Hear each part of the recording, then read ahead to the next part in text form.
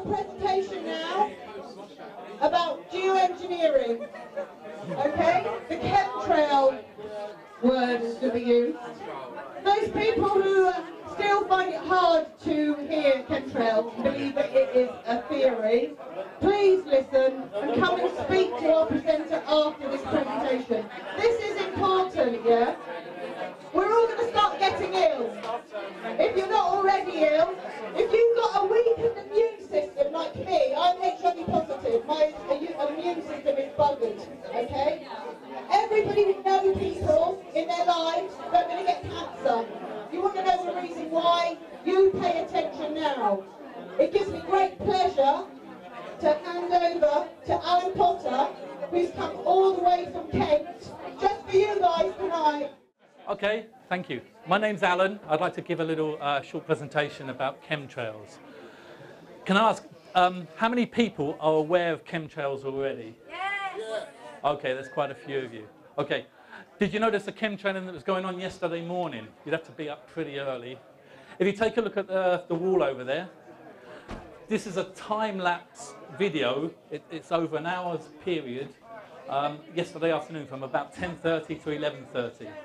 And it just shows plane after plane flying past, leaving trails which spread out into an artificial layer of clouds. Interspersed with those planes that are leaving the chemtrails are normal planes as well. You can see them shoot past, just short little contrails. There in the middle of the screen there, you can see like artificial clouds which have got the like rippled effect. Okay. I'll stop that now.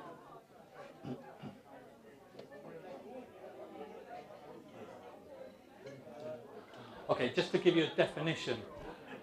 A contrail, it's like these two pictures below, it's just water vapour. It's not even, the exhaust gases from the jet engines don't really contribute to it. It's the water vapour which is exhausted from the back of the jet engines, and there are lots of tiny little droplets of water which after a short period of time dissipate, like your breath on a cold day. Now chemtrails are something quite different. They are chemical or biological agents deliberately sprayed at high altitudes for the purpose undisclosed to the general public. And you get all these long lines in the sky, go from horizon to horizon, and then they spread out into an artificial layer of clouds. Now if you do a quick search for chemtrails on the internet, you're going to come up to the Wikipedia page, which says there is no scientific evidence for chemtrails. But I've listed 10 items there of scientific evidence which I think backs up chemtrails. The main one is observational evidence. We can see what's happening, we can see they're not normal contrails. And you get a lot of abnormalities with these, which I'll show you in a minute. You've also got whistleblowers, which I can show you some. You've got erratic flight paths. Most planes just want to go from A to B as quickly as possible, drop off their passengers. But we've got planes which are late. Huh? Closer. Okay, thank you. We've got, if you have a look on Flight Radar 24, you can plot the paths of these planes and you can see the path they take, which isn't straight from one city to another. They fly around in circles, do funny patterns. A lot of these planes, although some are commercial jets, a lot of them must be military planes because they have no transponder which shows up on Flight Radar 24. Okay, you also get people, there's a lot of reports of people getting sick after heavy chemtrailing days. And lots of people have done chemical analysis, water samples, air samples. Secret spraying has been admitted, and there's official documentation to back it up as well. These are a few of the pictures I've taken near where I live in North Kent. In these pictures you can see ordinary contrails there against chemtrails, which to me suggests it's not down to atmospheric conditions, but you've got separate planes which are leaving normal contrails, and then you've got the other planes which are laying chemtrails. Now, although no one knows for certain, a lot of this is speculation, but It's backed up by pictures and stories on the internet. Some of these chemtrails are laid by probably laid by the fuel which goes through the jet engines, but also they can come out of nozzles on the wing edges. You've got a few pictures up there. The one on the top left is boxed. You have little nozzles on the wing edges where these chemtrails are coming from. Now, something I quite often see and I find difficult to photograph because I haven't got a very good camera is a lot of these planes must have lots of nozzles along the wing edges, and they're giving off like a big mist out the back instead of two distinct trails from the jet engines. So these are a few pictures I've got from the internet. Some planes which are obviously spraying something other than what's coming out of their jet engines. Okay, so all the particles that they're spraying into the atmosphere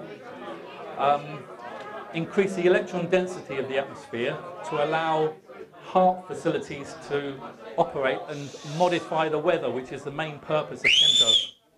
Thank you. Okay, the HAARP facility. Now this web page has been taken down, but I took this screenshot a few months ago. Now HAARP stands for High Frequency Active Auroral Research Program, and it presents itself as an ionospheric physics and radio science facility. Now that website has been taken down now, but there's a whole lot more of these facilities popping up everywhere. The top two pictures show the HAARP facility in Alaska. The next two pictures down show the HAARP facility in Wales, in Glamorganshire. These are popping up all around the world. There's one in Australia, there's one in India. I don't know if any of you remember this spiral in the sky. It was in the newspaper some time ago. I think there was a lot of speculation about it, and then they came out and said it was an out-of-control Russian missile. I didn't believe it either. But it was very close to the ISCAP facility in Norway, which stands for European Incoherent Scatter Scientific Association. And it's more, and that's identical to the HAARP facility in Alaska. And there's a few more pictures. There's one in Russia. There's another one in Menworth Hill.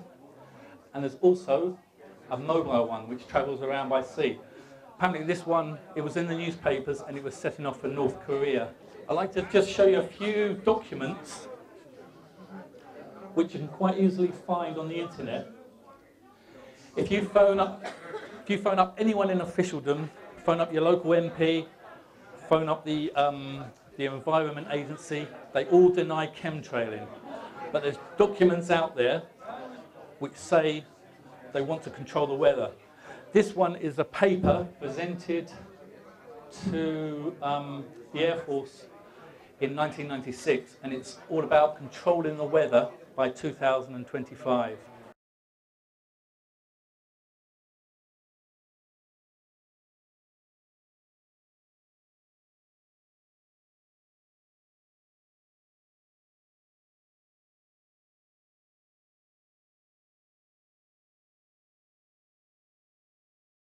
Pretty much what it says is that they're already experimenting, but from what I've seen, it's a full-scale operation already undergoing. This can be found on the internet. You can look for yourself. Okay, and one more official document. This is from the Royal Society, Geoengineering, taking control of the planet's climate. So there's scientists out there working on this, and it's all possible. They have the technology to do it. They're discussing it, and we see it going on above our heads. But then when we ask them about it, they always deny it. But that's evidence to me.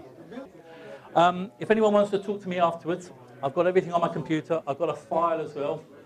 If you want to give me your email address, I can send you any information you might want. But I'll just quickly go through what we can do about this to stop this happening. Okay, the first thing is we need to raise awareness, which is what we're doing now. Now, if you go away and tell two friends, and they the next day go and tell two of their friends, after about 30 days, 1 million people will know about this. I think this is the biggest obstacle in our way. A lot of people just aren't aware of what's going on, so we need to make them aware. You can also do that by sending emails. just tell all your friends. Although they deny it, call up your local agency, environment agency, or the Civil Aviation Authority. Also, if possible, contact the local media. Contact your local MP, even the police if you feel inclined. Try and do whatever you feel comfortable with. A lot of people print flyers, distribute them whenever they're out. You can also go to the directive on the Chemtrails Project UK website. Something that I do is I have a folder. I've compiled a folder which has all the evidence I've shown you there and a whole lot more and a lot of pictures, because a lot of people, they don't even look up at the sky. But we need to make people aware of this and do it in any way you feel comfortable with. All right, thank you for listening. Thank you very much. Thank you. Thanks.